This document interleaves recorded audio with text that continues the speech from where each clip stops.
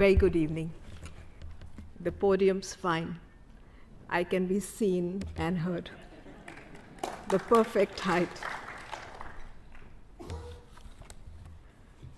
Honorable the Chief Justice of India, Justice Chandrachud, my colleagues present here, Justice Nanda, Judge High Court of Telangana, former judges of the Delhi High Court, Justice Dalwant Singh, learned Attorney General of India, Mr. R. Venkatramani, learned ASGs, Mr. Kapil Sibal, President, SCBA, Ms. Rachna Srivastava, Vice President, SCBA, Mr. Vikrant Yadav, Secretary, SCBA, President, Secretary, and executive members of SCORA, senior advocates, members of the Bar Association, Secretary General and registrars from the registry, my sister Neelu, family and friends, friends from the media, ladies and gentlemen.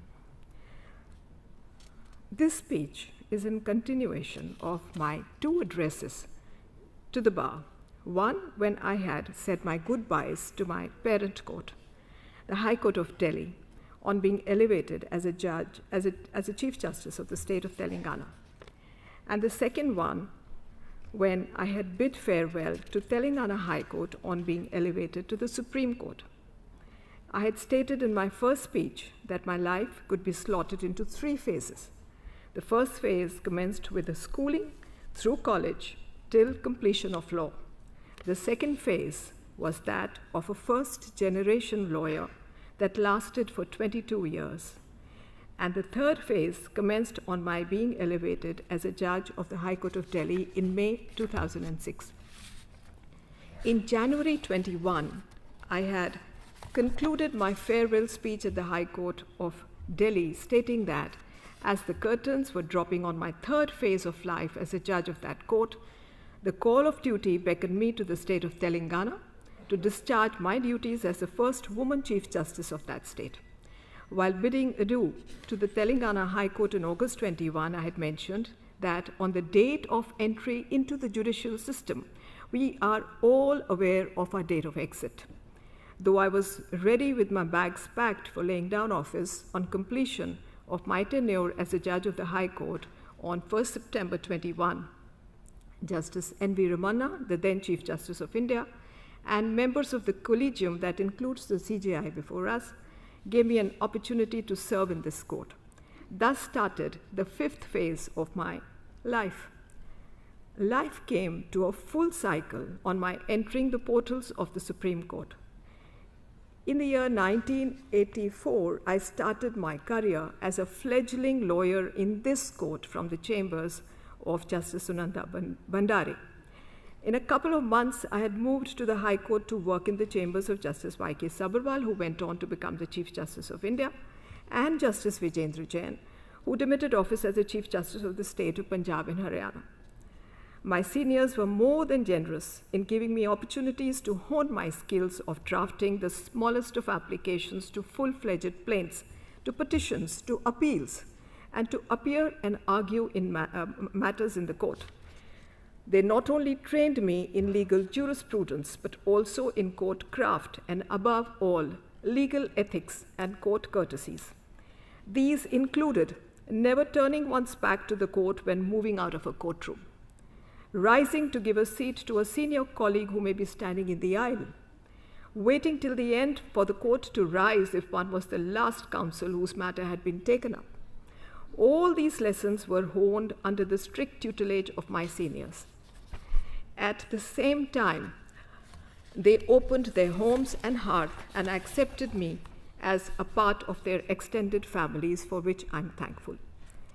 When I arrived in this court to take oath on 31st of August 21, there was some trepidation in my heart, particularly since the first bench in which I was assigned to sit was none other than the Honorable Chief Justice, Justice D.Y. Chandrachud, my batchmate from college, who has always been known to be meticulous in reading the briefs, coming thoroughly prepared on facts and law, and being ever so respectful to members of the bar. There was so much to learn and absorb in the new working environment. At the same time, I came here with a heart full of gratitude as I was back in this court in a different avatar, after a hiatus of about 3.5 decades to be a part of the bench. It was unprecedented for 9 judges to have taken oath together. As a part of that batch, 9 of us have built a special bond of affection for each other and call ourselves V9. My senior colleagues and those who joined us after that have also weaved their way into my life. This phase of my life has been more than satisfying, as also challenging in different ways. Within a few months of my elevation to this court, my mother was diagnosed with cancer, to which she ultimately succumbed in November last year. It was a struggle to find a balance between the commitments at work and at home. But for the unstinting support of my sister Neelu, I would never have been able to focus on my work and the demands that are made on a judge of this court. Though I have spent my entire life in Delhi and my legal career primarily in Delhi High Court, first as a practicing lawyer and then as a judge, and therefore a large part of the bar in both the courts is familiar to me, since many lawyers practice in both the courts. The working of this court is entirely different from my experience in both the high courts that I've been to. In this court, we are expected to go through anywhere between 60 to 65 cases for admission on a good day and 80 to 90 cases on a bad day.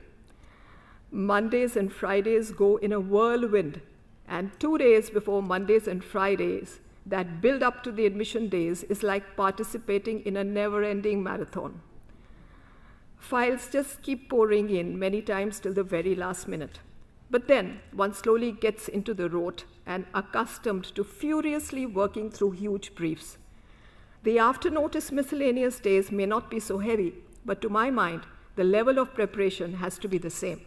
It just helps us keep pace with the number of cases and try to maintain a higher output vis-a-vis input of matters. After all, we are here to serve the public, who are the real consumers of justice. On the personal front, my mother held on for a year, and after her diagnosis, and then her health started deteriorating. The pressure of work and the constant worry at the back of my mind took a real toll. But then, this is what our profession is all about, both as lawyers and as judges. Once we are in court, we try to keep aside all our worries for family and home and our personal problems, put our best foot forward to give our best to our work. I do try doing that. It is difficult to take off for even a single day. That guilt of 60 to 65 matters being adjourned for another day looms large in our minds.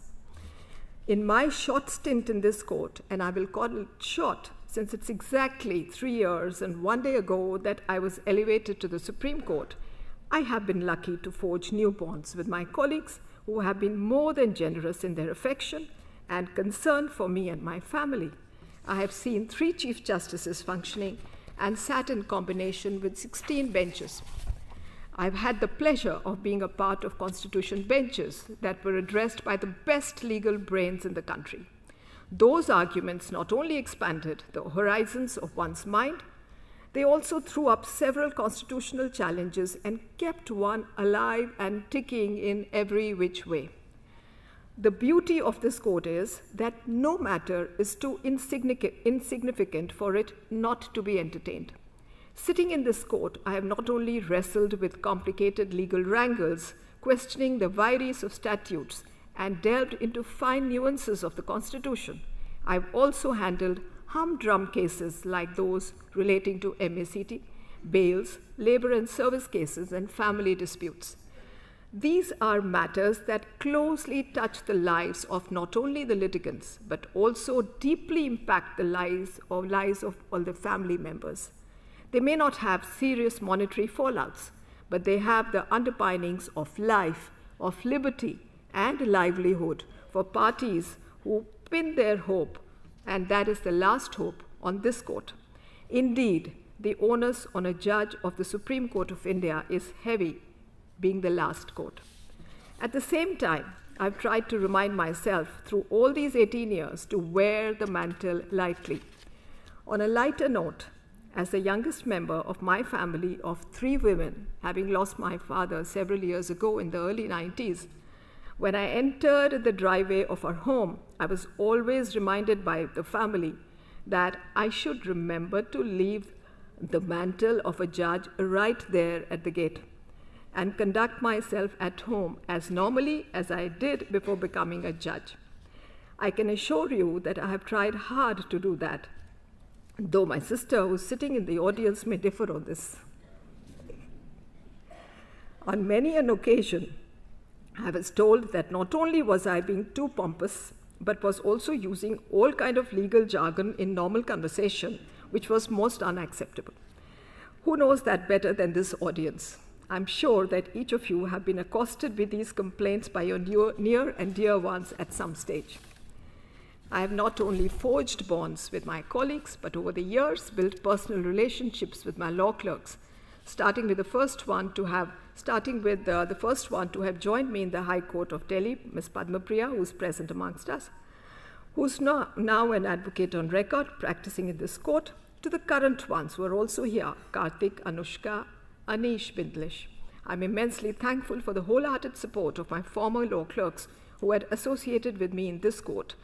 Mr. Utkarsh Kashyap, whose father is present amongst us, Mr. Esas Puri, Ms. Tejasvi and Shailendra, who are here, Ms. Aditi and Brahma, who are abroad doing their LLMs. Each one of them have worked meticulously and supported me, be it in doing research work or preparing notes of matters or collating material for speaking assignments.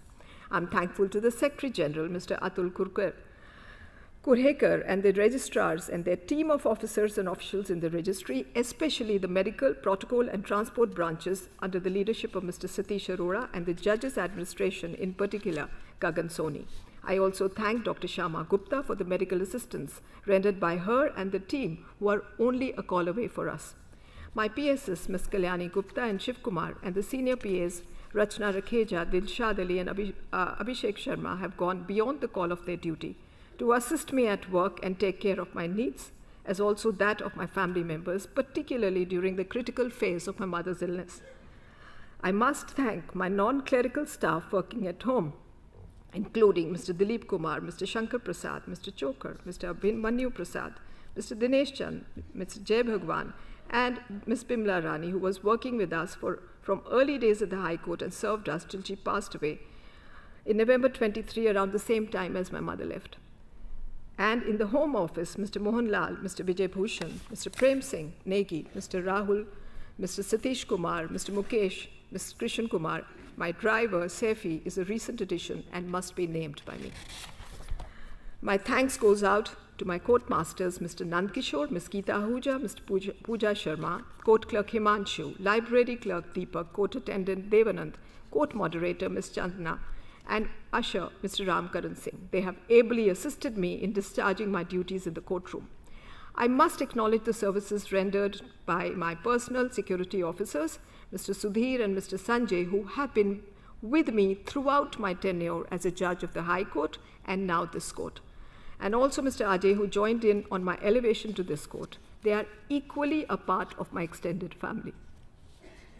Last but not the least is the role of our family members who stand by us through thick and thin. My late parents and my sister have been my solid, unstinting supporters. I have drawn strength from their resilience and shall continue doing so in the future. Whatever I have achieved is due to this silent support of the family over the years. This brings me to the end of the 5th phase of my life.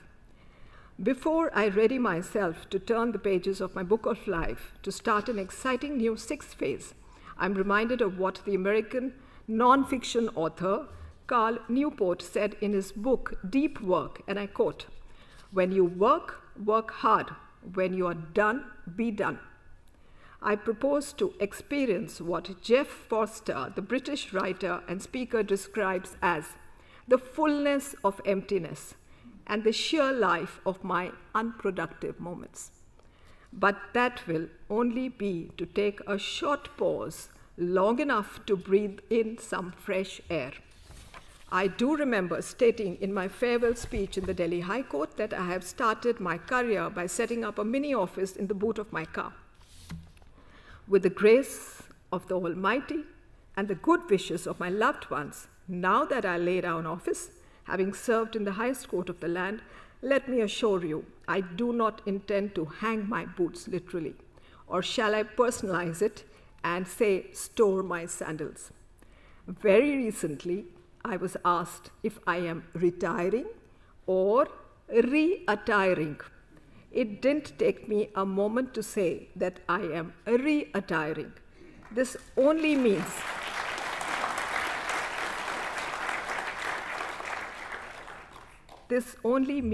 that the blacks, the whites, and the grays will not take all the space in my wardrobe. As Socrates once mourned, beware the barrenness of a busy life.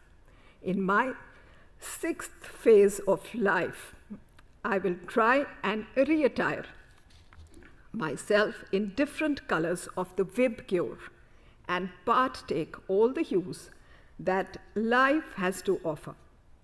This means work, but make time for family and friends, and reignite my interest in hobbies that I have long placed on the back burner.